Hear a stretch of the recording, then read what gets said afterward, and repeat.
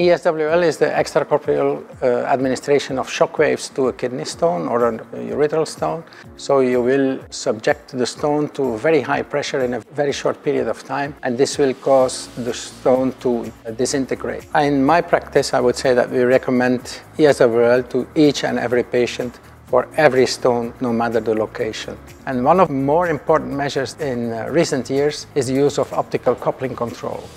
Because we have seen that if only 8% of the coupling area is covered with air bubbles, then you have a reduction of the energy transfer of about 40%. So this means that if you can remove all air bubbles in an optically controlled manner, then you will increase your energy transfer with about 40%. It is one of the major measures that you can take to improve success rate. For me, ESWL remains the treatment of choice because, first of all, it is non-invasive.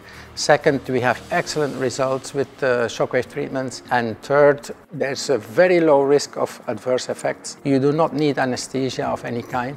For the patients, it's very interesting because it is outpatient. That means that they can return to their normal life the same day or the day after.